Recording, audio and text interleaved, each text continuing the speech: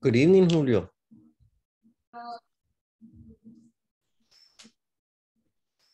How are you? Good evening. I am very good. Good day today? I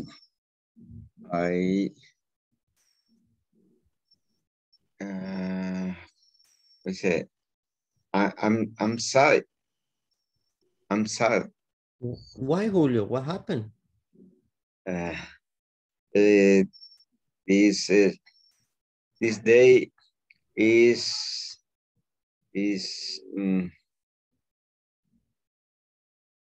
very confused.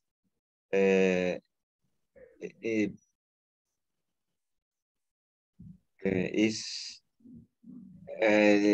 the work.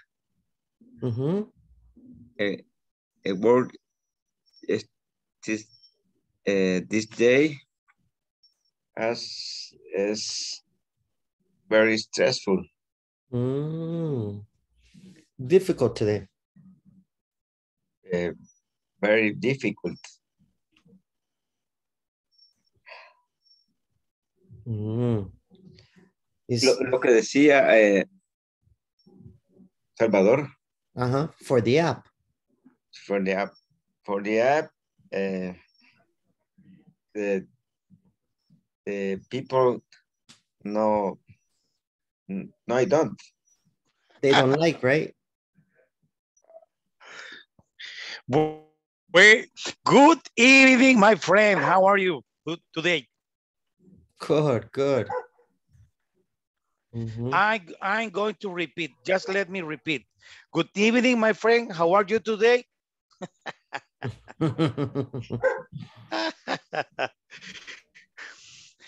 Steve. Yes. Pero ¿cuál es el verdadero, the real name? Porque no he podido hacer la evaluación. Los teachers nos evalúan a nosotros, pero el momento de evaluar llegó. Pero no he podido evaluar porque en la lista no aparece Steve. No, es que no es Steve. Ahí aparece en el WhatsApp. Edwin Esteban Cubillas Núñez. Oh, my God, hombre. Edwin, ¿qué pasó? Yo como dice, no encuentro a Steve aquí, decía yo, me ajusté los lentes y todo, los limpié. No, sí, hasta ahí pusieron. Él, ahí está. Ok, ¿hasta cuándo tenemos para hacer esa vaina? No lee los mensajes, ahí está el sábado, ahí dice. No, sí, ahí dice por error. No, ahí dice. Pero dije, sí, bueno, no. Pues no lo leí. Yo sé. ¿Hasta cuándo tenemos eso? ¿Ya pasó? Ahí está, ahí está el enlace, ya supuestamente ya lo arreglaron. Ok, pero todavía hay chance, ¿o qué? Sí. Bueno, después de la clase le ponemos su 20. Ahí está. Y me da el vuelto otros 10.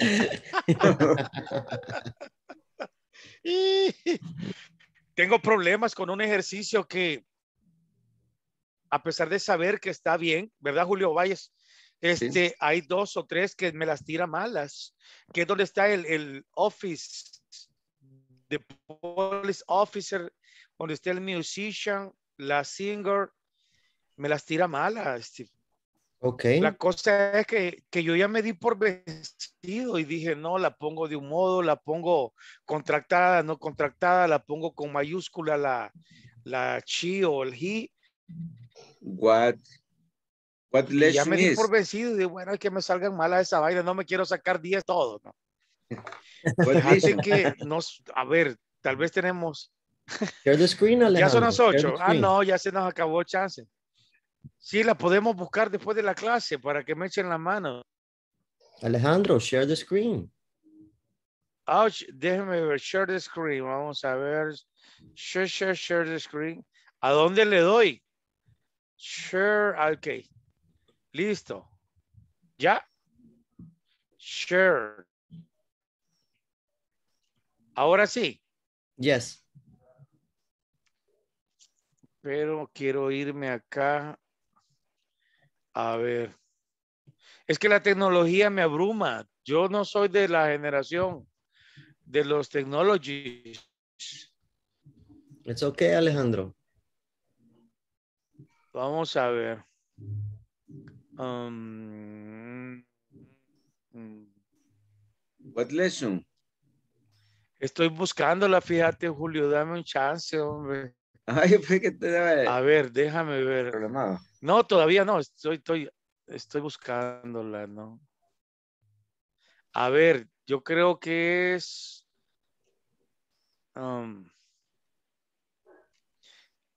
donde sale la singer, el musician y toda esa vaina. Mm. Está antes del midterm. Midterm. Está después del job profiles. No, Déjame ver. vamos a revisar. A ver, ¿qué me Ah, molestó? Me encach- ¿Será que la hallaste? he's a pilot. Ah, correcto. Ahí donde está esa. Ah, George, la, how are you? Hello, hello. ¿Cómo, It's in cómo the está mi exam. pana George? he's a Ah, pilot. Es la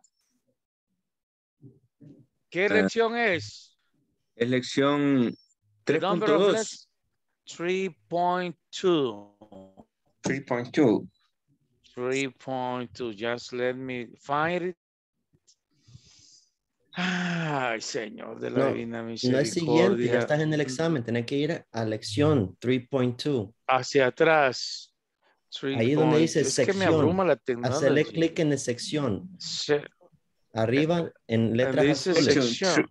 Section Section 3. 3. Aquí, Yep. Section 3. section 3. Section 3. Okay, I got it, my friend. Now what? In the Section what do you 3. do? What do you do? Thank you very much. I'm doing right now. Alejandro, la próxima vez anota dónde tenés el problema o la pregunta para que así Sí, sepas sí. dónde, en qué unidad y qué lección. Y Vamos es Al de directo. 3.2 dice 3.2. 3.2. 3.2. 3.2. Es la A ver, primera. vamos. Ah, sí, esta es la que me sacó la espina. Déjame ver ahorita. Ahí está, mira. El problema estuvo en he's a lawyer, he's a police officer, Ujú. he's a cashier, and she's a salesperson. Es, Me tiró varias. Sí, en varias, por lo visto, te Pero, confundiste de sexo. no, sí, al principio sí. Ajá. he's Es que a sos niña. salesperson. He's a ¿A dónde? salesperson. En la Vaya. Pero aquí, he's a lawyer. he's a lawyer. He's a lawyer. ¿Va? Así está bien. He's a lawyer. Ajá, a lawyer. A lawyer. Y aquí, ¿qué tiene de error esto? He's está en contracción, ¿ve? He's Sí, he's a police officer. a police Is that okay? officer. He's a Yes. lawyer. Look at it. He's a Number 10, lawyer. he is a lawyer. He's a lawyer. And now, what is his job? Speaking about a man, he's a cashier. Pero ahí dice, ahí mismo te dice que no es cashier. Ahí mismo te dice que no es cashier. Mira la 14. ¿Qué dice la palabra? What's his job? Ahí en la 14 He's te a dice. salesperson. Entonces, las puse al revés, amigos. Ahí es donde yo lo confundí también. Me fui. O sea, estaban bien, pero estaban al revés. Están cruzadas. Ah, están Igual el que cruzadas lo la escribió. respuesta. Aquí no aprendemos, pero nos divertimos. Good evening. Good evening. Good evening, my friend. How are you? I'm good. I'm a little tired. Okay. And now No, he's. cheese. Yes. She's, Okay. She's. It's a woman. She's a cashier. Exactly. All right. That's it okay? That's it okay? That's okay. Is it okay? Let's see, my friend. What happened? And salesperson,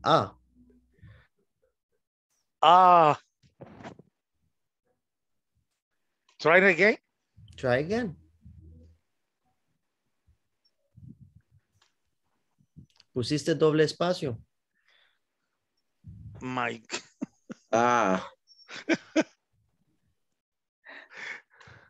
Está mañado este test. Vaya, ya lo quité. 21.15. He's a salesperson. Me falta. Alguno está cruzado arriba también. El lawyer y his... Look at the picture. Look at the picture. Ahí dice 9 y 10. Okay. Vamos a ver qué dice arriba. 9 dice. 9. ¿Qué Policies. dice? 9, ahí mismo te dice. Ahí mismo. Policía. El 9. Están cruzados también. Ahí mismo te dice el número 9. Solo es de verlo. Steve, forget it, my friend. No le voy a quitar el tiempo a mis compañeros. Okay, veo muy serio. Okay. Ya lo veo muy serio. Jorge, ¿está enojado? No. Mejor comencemos la clase. También, revisando. It's okay, Alejandro. It's okay. Lo importante es que te fijas porque lo seguramente siento. va a volver a suceder. Pero vas a ver que muchas veces son cosas que no te fijas. Todo el rollo es que yo no había leído el número. No había leído los números. Vaya. Me pude haber sacado 20, pero no quise. Exactly. Ok. Gracias, muy amables, hombre.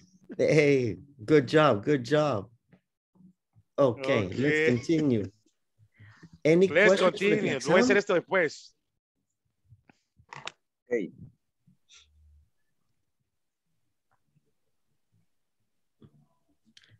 Ahí hay, en el mismo botón que pusiste para compartir, ahí hay para dejar de compartir. Ok, I'm sorry, lo siento, es que me estoy adaptando a esto. No te preocupes. Ajá. Si todos nos hemos tenido que adaptar desde que empezó la pandemia, todo. Y ustedes también ahora se están adaptando a la nueva aplicación que tienen. De hecho, el Zoom, bueno, yo creo que hace 2 años, desde que comenzó la pandemia, se volvió tan popular como hoy en día, ¿no? Porque antes... Y tenés que dejar de compartir la ¿Sí? pantalla. Ok, me voy al Zoom y ahora. Ahora, dale a la clase. ¿Aquí? No. ¿Dónde? ¿A dónde era la clase? A la derecha creo que es. ¿Será aquí? Hacerle clic ahí. Yo creo que es de la derecha. No, hacerle otra vez. En Zoom. Tenés 2 pantallas en Zoom. Hacerle en el Zoom. Vas a ver que tenés 2 pantallas. A esa es la que está a la derecha. Hacerle clic. Espérate. Le estoy quitando el tiempo. Avancemos. Es que no podemos empezar porque estás compartiendo la pantalla. Tenés que quitarla. Y entonces. Por eso. Tenés que entrar a Zoom. Tenés que hacer el Zoom grande. Ok, vamos a ver. Ampliarlo. Yo creo que ahora estoy peor todavía, ¿no? La clase no se pudo dar ahora No, amigos. Hoy no va a haber clase. No hay problema, Alejandro. Ahí, abrir la pantalla. Vaya, hacerle clic derecho. Sí. Ahora, hacerle clic en el meeting. Que creo que lo has minimizado. Probablemente. A ver. Dale doble clic. Sí, eso. Intentar doble clic.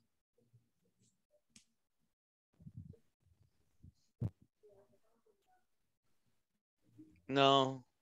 Voy a buscar ayuda técnica. Ahí está, me la tiró.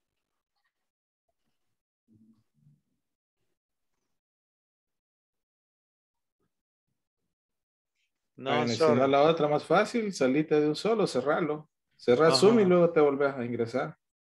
Es que creo que ni puede entrar a Zoom, es el problema. Eso, o sea, mira, espérate, vamos a ver. Y ahora quit Zoom.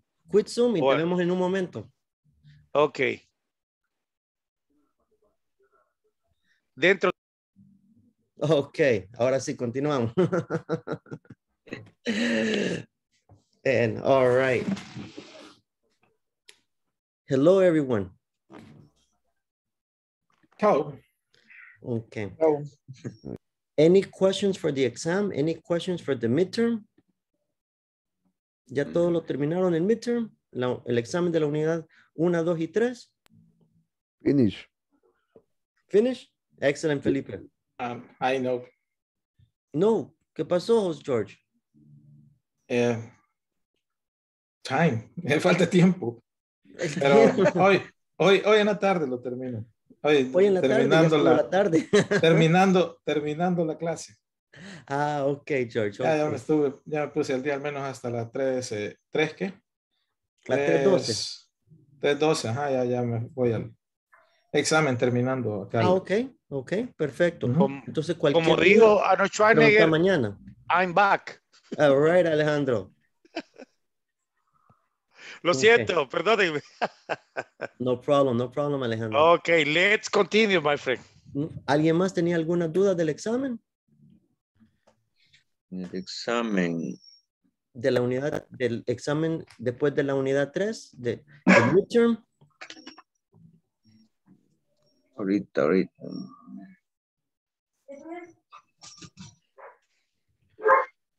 Es una buena técnica lo que dices, Steve, de tomar nota, ¿no? Cualquier duda, anotarla, la duda y la número de la lección, ¿no? Sí, es que así, aparte que después pues, es bien fácil hacer referencia, decir, sí. No entendí esto, sino que en vez de, es que fíjate que no sé, que tuve una duda, pero fue con la palabra, no, si es una palabra, una frase o un ejercicio, mejor anotarlo, así no se te olvida. Ok, para la próxima, next. No problem. Ok. Ok, entonces no hay ninguna duda con la unidad 1, 2, 3 o el examen. Empezamos hoy la unidad 4. Ok, let's do it. Yes. Julio, ¿alguna duda? Aníbal, lo veo muy Está bien cortado, Alejandro, no se te escucha nada. Decirle que te llamas Isidro.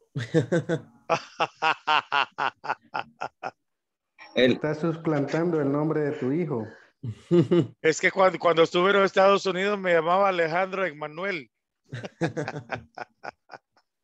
Ahora así entiendo decía el por qué ID. querés a Camilo. Julio, ¿tenías alguna El examen pregunta? me salió mal la ubicación donde sale un scramble de sentence.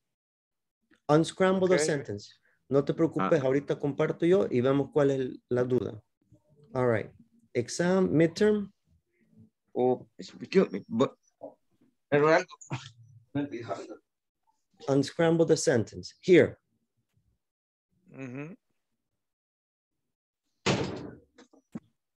Julio, which number? 1, 2, or 3? 1 and 3. 1 and 3. Vale. ¿Qué pusiste de respuesta? Vamos a ver si es la respuesta o es la plataforma. No. No tengo el dato aquí, permítame. Ahí solo mira tu examen y ahí te va a aparecer lo que has puesto. Pues no puedo minimizar la pantalla ahorita. Ok, mira la mía. Ahí está. ¿Qué pusiste? Ahí está. There isn't okay. A mirror in the bedroom. In the bedroom. A mirror in the bedroom. Sí.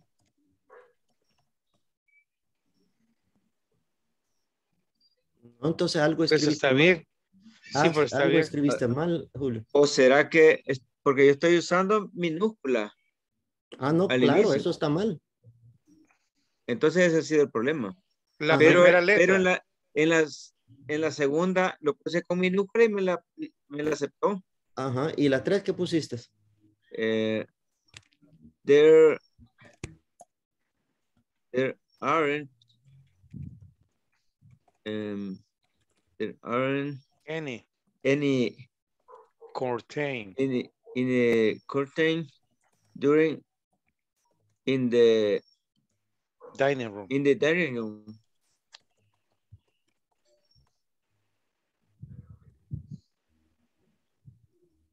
Is correct. Look, Julio. Ah, pues, entonces con las Será la T. mayúsculas son las que me han dado La T problemas. inicial. Julio, acuérdate, igual que le pasó a Alejandro, a veces no es nada malo que has escrito, sino que, por ejemplo, a veces pones doble espacio entre una palabra. El hecho de doble espacio ya está mal. De error. Ya es error. Ok. Entonces, solo borrarlo todo y escribirlo tranquilamente. De nuevo. Ok. Yo creo que en vez de Again. tratar de buscar el error o las palabras, borrarlo y ponerlo. Ya viste que eso sí es la respuesta. Solo es que algo que escribiste mal, una letra, un espacio, un punto al final, algo. Un detallito debe de haber sido. Sí, porque ya me pasó eso con otra que a veces me estaba dando el doble espacio y eso me daba error. Revisando detalladamente sí se encuentra. ¿verdad? Ajá, exacto. Eso, entonces yo para mí, en vez de tratar de buscarlo, yo he aprendido de que hacerle caso omiso, Mejor borrarlo. borrarlo todo y ya estás seguro que sí te va a salir bien porque ya viste que está correcto. Ok. Menos complicado volverlo a hacer que buscar el problema en el rompecabezas. Exacto. Ok. Good idea. Thank you very much. You're welcome. Ok. Muy bien. ¿Alguna otra pregunta antes de que empezamos la unidad 4? No. No anymore. No? All right, let's begin unit 4 then. Excellent. Okay.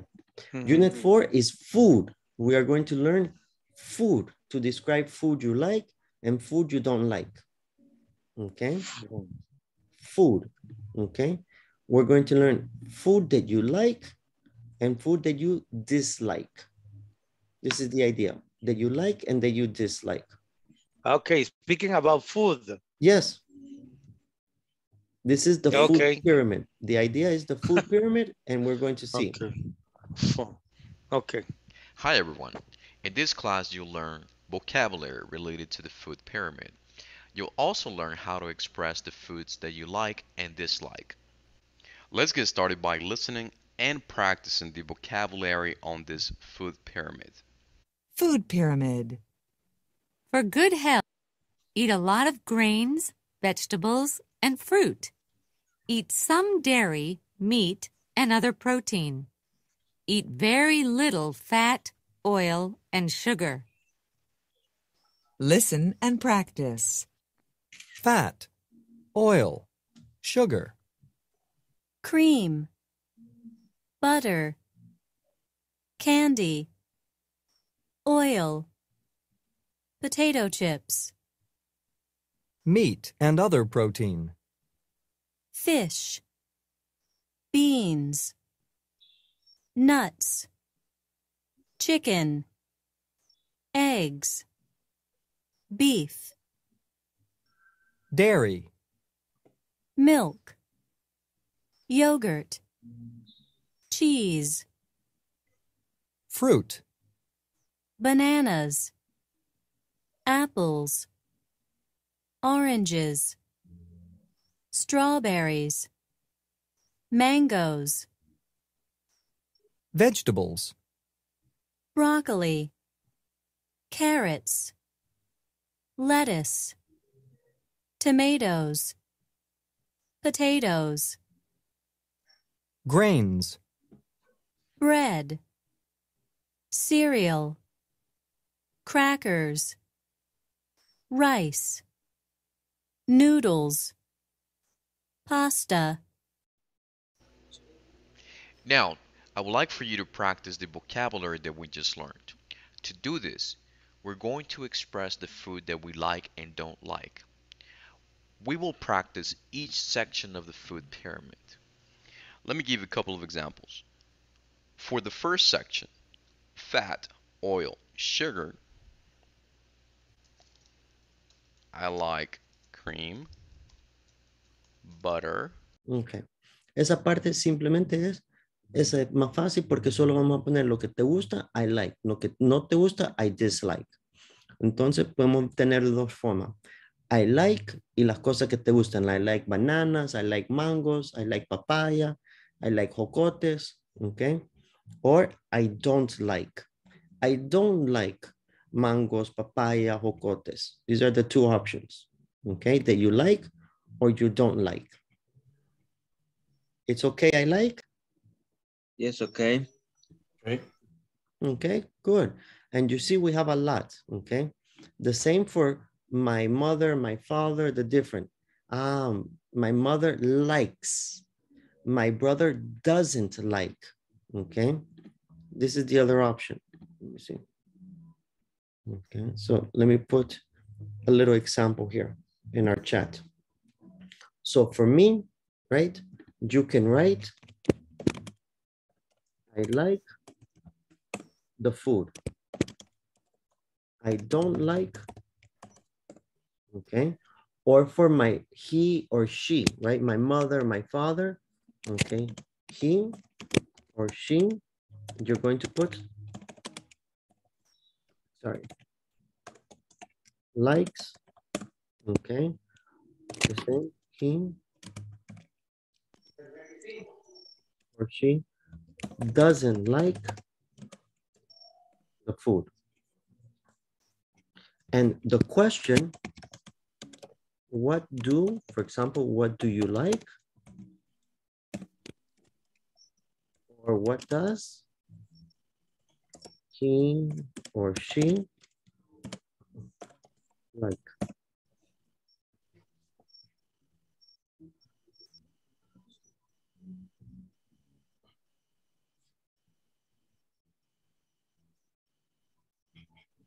It's okay how to make the questions?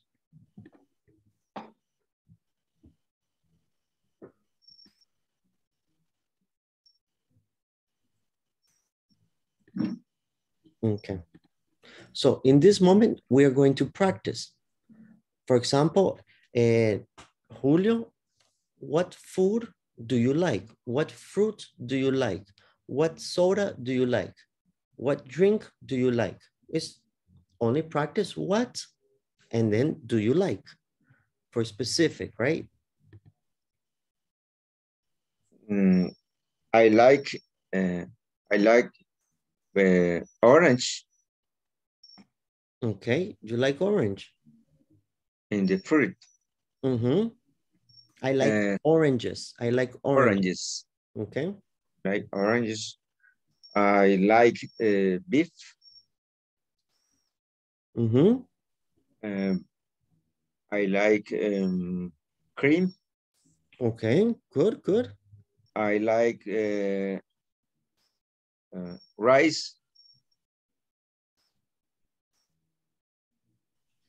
That's it, good. And the same, then you practice with your partner. What don't you like? What food don't you like? ¿Cómo es para lo que no te gusta? What? And what don't you like? Mm-hmm. Don't. I don't. You like. I don't like. Mm-hmm. I don't like spaghetti. Spaghetti.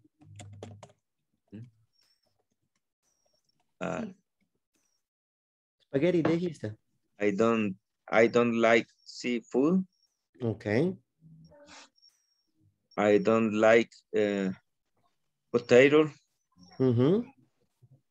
I don't like. Okay, like that. Thank you, Julio. Y así vamos a hacer. Pero la idea es, pueden mezclarlo, pueden ser específicos, pueden ser general. Podemos hablar de alguien más. Ahí están los ejemplos. What beer don't you like? What beer do you like? What pizza do you like? What pizza don't you like? What pupusas do you... Puede ser específico o puede ser general. Okay. What candy do you like? What food do you like? Oh, what do you like? Aquí lo estamos aprendiendo para comida, pero es para cualquier cosa, que te guste o no te gusta. Yeah. Por ejemplo, Jorge, con la música, lo cambio, solo cambio la palabra. What music do you like? O lo mismo, what music don't you like? Entonces, la expresión, la frase, lo estamos aprendiendo ahorita para food, pero es lo mismo para todos. ¿Es good? I like I like musician. Okay, yes. Music. Yes. I like music romantic. Okay. Or romantic music. I like romantic music, yes. Romantic music. Lo mismo, cambiarlo. What movies do you like? What movies don't you like? Y ahí hay un montón. Ahorita lo que vamos a hacer, vamos a practicar en los grupos y vamos a tratar de hacer las preguntas, conversación diferentes, generales, específicos, toman comida, bebidas, cualquier cosa, pero a la persona, y no solo do you, pregúntenle de su mamá, su papá, su novio, su novia, Sí. no sé, algunos tienen novio, ¿verdad, Alejandro? Podría Yo no, ser, pues sí, yo no voy a decir podría, quién, pero... podrías incluir a la familia, por ejemplo, en esa conversación. My wife doesn't like, my son like. Acuérdense, lo importante es cuando están hablando de he, she or it, o sea, cualquier persona, él o ella, la S. My wife likes. My son likes. Eso es lo importante. Y si es no, with the vas a hacer S. doesn't like. Okay? We are ready with our partner? El doesn't lleva siempre la S al final. Pero no en el verbo, sino que en la S de doesn't. Entonces vas a decir, my wife doesn't like. Sin Doesn't S. like. Porque ella lleva la S, like. Doesn't. My wife doesn't like. Okay. Okay? All right, let's practice. Food, drinks, candy, all of the things. Okay.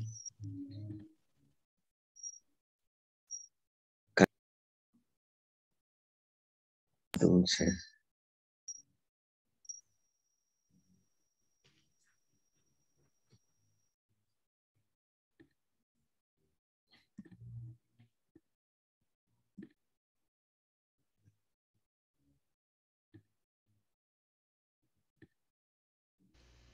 Hi everyone. In this class you'll learn what count and non-count nouns are. Additionally, you'll learn how to use the expressions some and any. Let's get started by listening to a conversation titled, How About Some Sandwiches?, which illustrates how this topic is used in a real-life setting. Let's listen and practice. What do you want for the picnic? How about some sandwiches? Okay. We have some chicken in the refrigerator, but we don't have any bread. And we don't have any cheese. Do we have any drinks? No, we need some. All right. Let's get some lemonade. And let's buy some potato salad. Sure. Everyone likes potato salad. The first thing that I would like to explain is this concept of count and non-count nouns. A noun is a person, a place, or a thing. So basically anything that can be seen around you is a noun. In English, we have two types of nouns. We have count nouns and non-count nouns.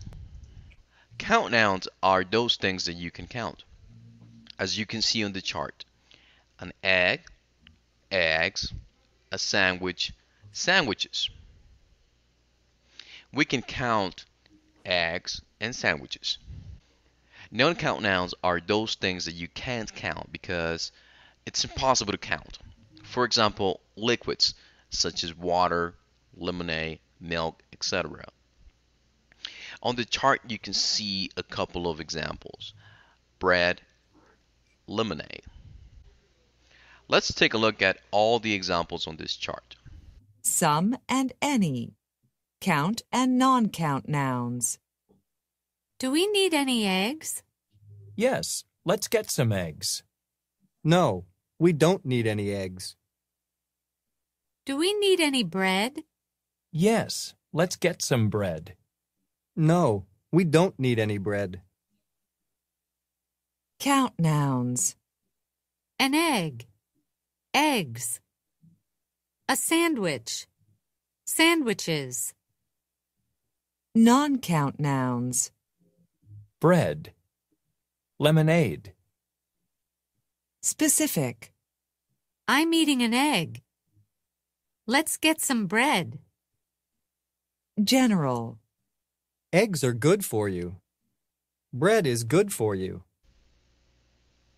The next important thing to understand is the usage of some and any. Some and any are used to express quantity. I would like to analyze the questions first. Our first question, do we need any eggs? When forming questions, we may use any or some. For example, we could also say, do we need some eggs?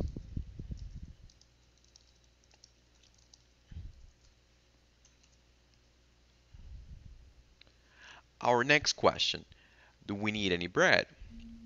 We could also say, do we need some bread?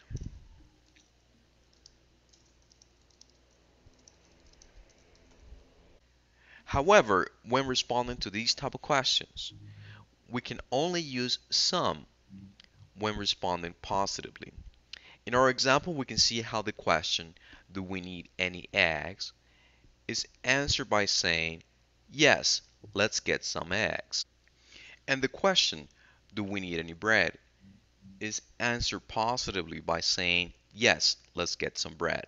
Finally, we can only use any when responding negatively. So as we can see on both of the questions displayed, no, we don't need any eggs. Now it's your turn to practice by making some examples of your own. I would like for you to look into your fridge and make a list of all the things that you need and don't need to buy from the grocery store. For example, I need some eggs. I don't need any milk. After you finish this activity, please share your work in our discussion forums.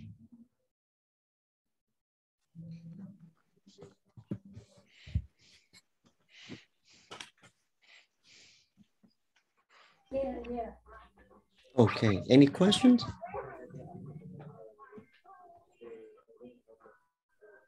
It's okay? Okay. Steve, solo una pregunta.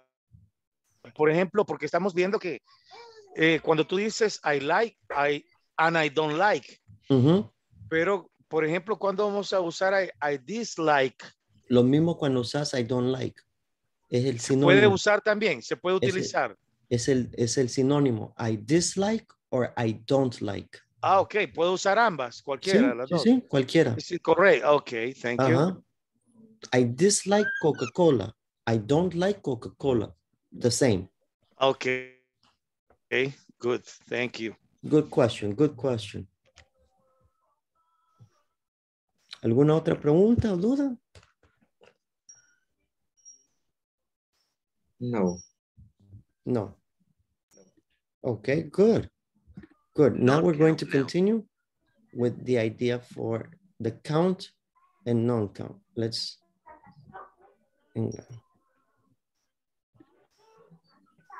let me share with you.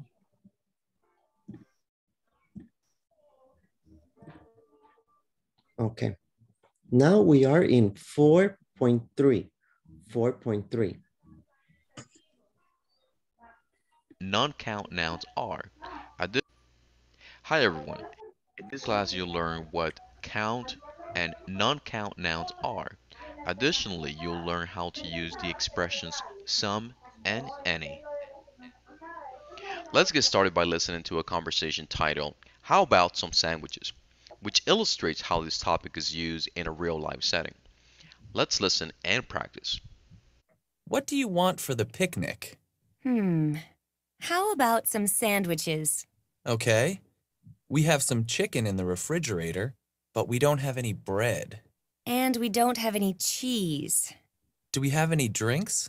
No, we need some. All right. Let's get some lemonade. And let's buy some potato salad. Sure. Everyone likes potato salad. The first thing that I would like to explain is this concept of count and... Okay. Para empezar, vamos a ver aquí la conversación. First, any vocabulary, any words you don't understand?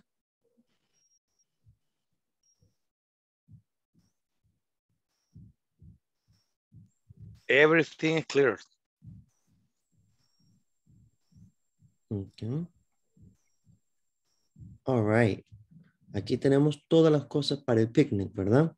Y estamos hablando let's. ¿Qué significa let's? Vamos. Vamos, exacto, exacto. Ok, vamos. Good. Entonces, todos, si se fijan, ¿cómo son las preguntas? Ah, ok. Es todos, vamos con, podemos hacer how about. ¿Qué es esta how about?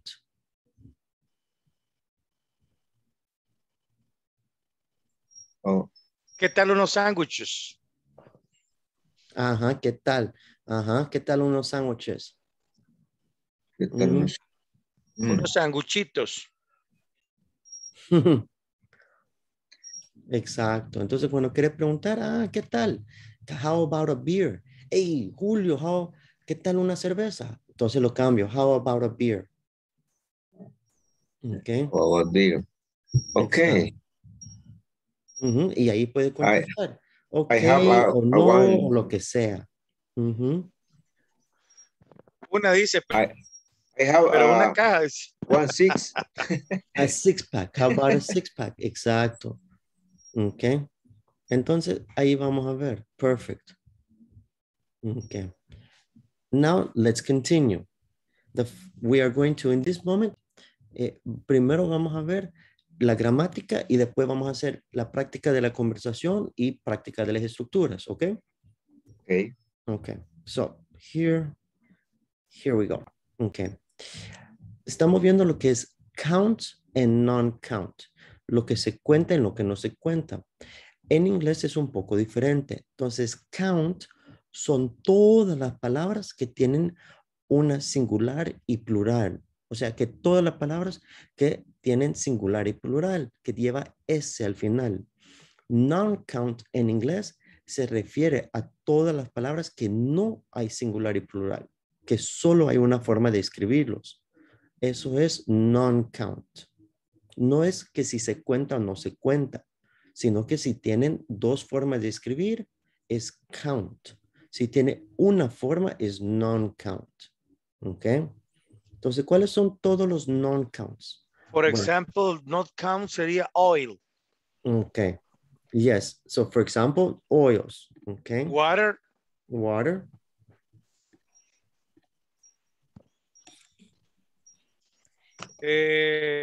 Sugar. Sugar. Salt. Uh-huh. Milk. Correct. Ok. Se los voy a hacer más fácil para que así vayan acordándose. Normalmente son tres cosas que son non-count. Liquids, grains, and gases. Liquids, your examples. Water, soda, beer, liquids, right? Gas, gasoline. This is liquid. Number two, grains. Grains, pasta, spaghetti, cereal, rice. Okay, these are grains. And number three, gases. Gases, oxygen, nitrogen, helium, gases. These, the three non-count. Normally, these are the three non-count. Some other words, but the general, the three. Liquids, grains, and gases. Okay, so this is important. Why? Because for those three, okay, in the three non-count, we use some. For non-count, we use some. We can say, let's get some bread, some lemonade, some, okay. ¿Por qué usamos some? Porque some es tomado como que si estos son plurales. Si nos fijamos aquí arriba, let's get some eggs. Let's get some sandwiches. Some solo lo puedo usar con la forma plural, the plurals, or with non-count. Okay. Y en preguntas normalmente usamos any. Do we need any eggs? Do we need any bread? Do we need any sandwiches? Do we need any lemonade? Okay. Entonces, Steve, por ejemplo, yo tenía muchas dudas con cuando llegaba a esa parte con account and uncountable, como cuando tú dices, formulas una pregunta, how many and how much. O sea, son para diferentes estructuras. Sí, es que son how la many misma idea. is for the countable and how much uncountable.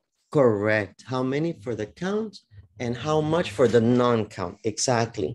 Okay, my friend. Okay. Y aquí vemos que, ok, do we need any eggs? ¿Necesitamos algunos huevos? Any bread? Nos fijamos que, yes, let's get some. No, we don't need any. ¿Cuándo usamos any? Si nos estamos fijando bien, aquí vamos viendo los ejemplos. Any para preguntas o any para respuestas negativos. Okay, we don't need any. We don't need any. Okay, eso es cuando usamos el any. Preguntas, respuestas negativas. Some positive sentences. Okay, so then we have count and non-count. ¿Les quedó clara la diferencia de count and non-count? So. Ok, entonces todas las cosas que se escriben con doble o con plural va a ser count. La que son que no se escriben doble o plural es non-count. Ok, te voy a dar el ejemplo. Ok, ¿vos comes arroz o comes arroces? Arroz. Porque no existe arroces. Eso es non-count. Eso es non-count. Muy buen ejemplo. Ajá. Eso es la idea de non-count. Todas las palabras que no hay plural en inglés. En inglés eso es lo que significa non-count. Non-count. Ok. No es que si se cuentan, no vamos con que, pero yo puedo contar 1 libra de arroz, 3 latas de soda. Sí, pero no estás contando el arroz, contás la libra. No importa que hubiera sido arroz, chocolate, otro. Vos contás 1 libra o 1 libra. El peso. Exacto. Se me adelantó con eso, porque precisamente a eso iba. Como cuando tú pides el agua, pero la pides en botella. Ahí ya es countable. Count. Porque estás contando la botella, no importa que hubiera sido aceite, agua, gasolina, pero la botella la contas, no el producto. Okay. Igual cuando Jorge dice, hey, yo quiero agua, no me dice, yo quiero aguas. Entonces, para que quede claro, así es como funciona en inglés también. Eso es non-count. Non-count son todas esas cosas que no hay plural. Solo hay una forma de decirla. Ok. ¿Hasta ahí estamos bien? Count and non-count.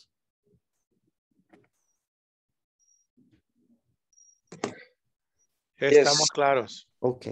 Ahora vamos a ver la diferencia cuando hablamos de específico y general. Cuando es algo específico, vas a usar, si es singular, el a o an. Ok. Cuando es específico, a o an, porque es una cosa. A book, an egg, an orange, a sandwich, uno específico. En el caso de los que son non-count, vamos a usar some. Let's get some bread, some juice, some, algo específico. Cuando es general, no pongo ni el and ni el some. Solo uso la palabra completa, o sea, en la forma plural. Entonces, eggs are delicious. Eggs are good for you. Sandwiches are wonderful. Okay. Entonces, eso es la diferencia. Específico, vas a usar algo que lo identifica como uno o un. I'm eating an egg. Okay. Sí, pregunta sobre eso. A y an, la diferencia en usar la a o el an es como empieza la palabra, ¿verdad? Siguiente. Correcto, es como va la siguiente. Con consonante o vocal. Ajá. Sí, solo que te voy a aclarar algo, Alejandro, porque no es cómo empieza la palabra escrita, es como empieza la palabra sonido. Y ahí mucha gente después se confunde más adelante. Entonces mejor de un solo, acuérdense, no es escrita, es cómo es. ¿Cómo suena? Cómo suena. Por ejemplo, unos 2 ejemplos entre la una y la Ahí otra. está en el chat, ahí está en el chat. Podría ser un ejemplo, un ejemplo podría ser, Ok. puedes decir, I go for university. Entonces ahí sí estás poniendo la A y hay una vocal después. Pero si le pones and universe, no suena bien. Entonces lo haces por sonido. Oh, sí. Ahí está, Universe. ahí está el ejemplo que dijo Felipe. Uno con an y uno con a. ¿Ok? Porque el sonido no empieza con empieza con our. ¿Ok? Pero en el cambio, en otros casos, por ejemplo, vamos a decir una casa. Hey, yo quiero comprar una casa. A house. Porque ahí sí pronuncio la house. La H. Exactly. Me gusta el ejemplo de an hour. Porque cuando dices hour, prácticamente estás hablando en vocal. Hour. Okay. A university. Correct. No es an university. Lipe. Muy buenas explicaciones esas. Gracias. You're welcome. Entonces, ¿qué vamos a hacer en este momento? Vamos a hacer 2 actividades. Uno, vamos a practicar la conversación, la que vimos al inicio, right? For the sandwich, esa vamos a practicar. Okay, hang on. Let me share the screen. Okay, so here, 4.3. 4.3, we're going to practice the conversation. Count and conversation title. This conversation is in the chat, in the WhatsApp, or in the computer, 4.3. And then number 2, we're going to go here, knowledge check. Y vamos a ver si entendieron cómo se usa some and any. And only you need select some or any. Okay, so 2 activities, practice the speaking and then practice the grammar. It's okay? It's okay. Okay, let's practice the speaking and the grammar.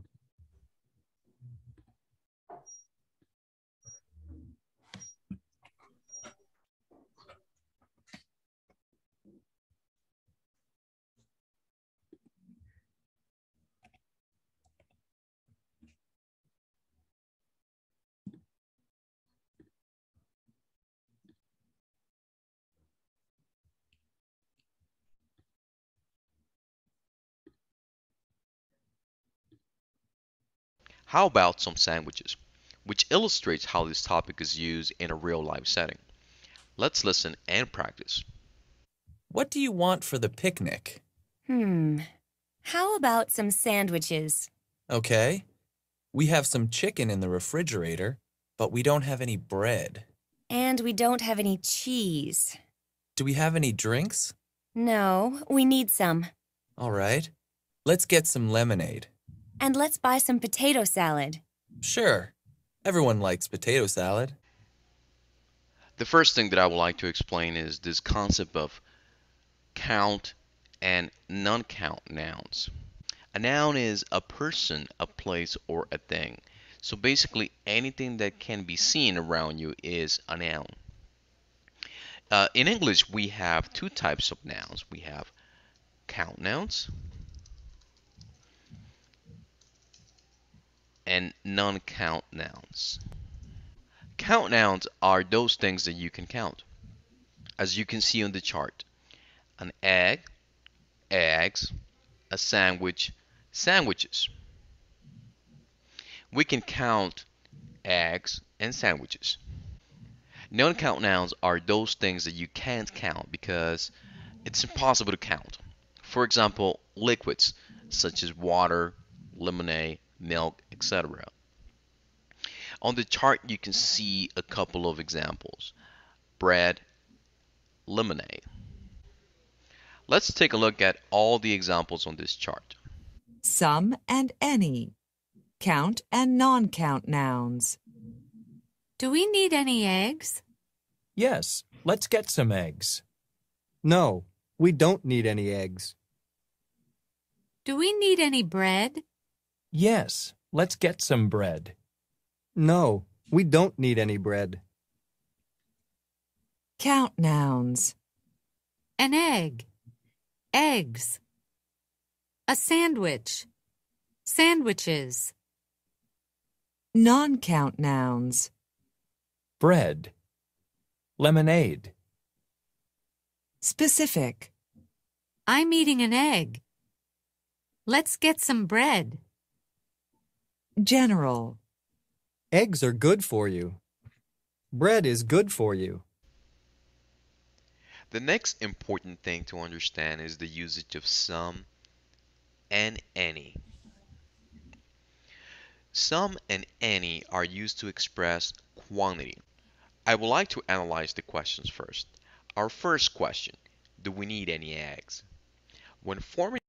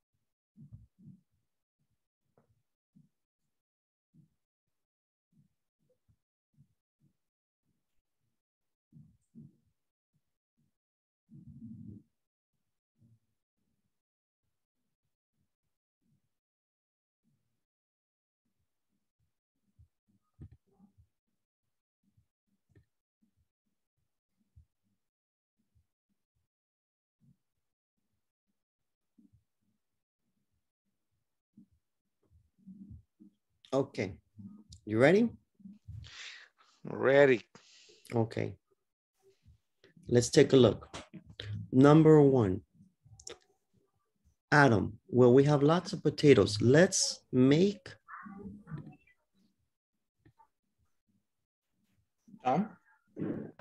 Let's meet some. some, okay. ¿Por qué? Cuando usamos any, acuérdense. Por la, en plural. In plural, okay. In negative or question, remember? Number two, okay. Amanda, okay. Do we have mayonnaise? Repeat, please. Use the any or some. Some.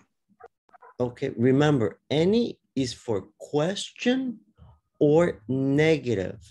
Any for question or negative. Some for positive. Yep. Plural. So here, Plural. yes? Okay. For plural or uncount, non-count. No Plural count. or non-count. Do we have any mayonnaise? Any mayonnaise, good. Any for question. Because it's a question. Correct, for questions or negative. No, we need to buy Some. Some. Okay.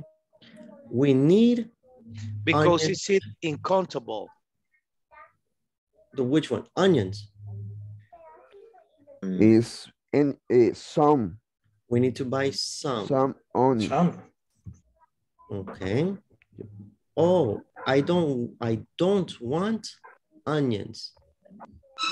I hate onions. Any is negative. Remember, negative. Any. Yep. Okay. Then let's get celery. Let's get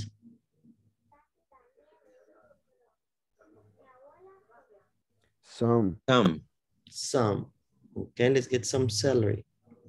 No, I don't want celery in my potato salad. I don't want any. What does negative. celery means? Apio. Negative. Celery. Apio. Yes. Oh, okay. Celery. And the last, but let's put apples in it. Some. It's plural. Okay, let's put some, plural, apples. Excellent. Okay. ¿Qué es lo más importante acordarse? Any, negative, or questions. Some for plural or non-count. Plural or non-count. Okay. Okay. Okay, it's clear. All right. Any questions? No. No. Okay, perfect. Then we are going to pause and tomorrow we continue with Unit 4. Unit 4. Los que no han hecho el examen, tranquilo, lo hacen y si tienen duda o no les sale algo bien, mañana al principio de la clase, pregunten, lo vemos y continuamos la clase después. No hay problema. Pero ¿Okay? que apunten, ¿verdad? Que apunten la unidad y el ejercicio. Sí, exacto, para que así ya no anden buscando qué ejercicio o cuál sección, sino que, ok, esta, ya sabemos. Si no me va a poner muy serio, ore. Muy corta la clase, dice, ya se nos acabó. No, sí, eso es lo malo. Amigos. Alejandro. Good night for everyone. Good night. For everyone. Good night. Ciao. Good night, guys. Good night. See you tomorrow. See you tomorrow. See you tomorrow.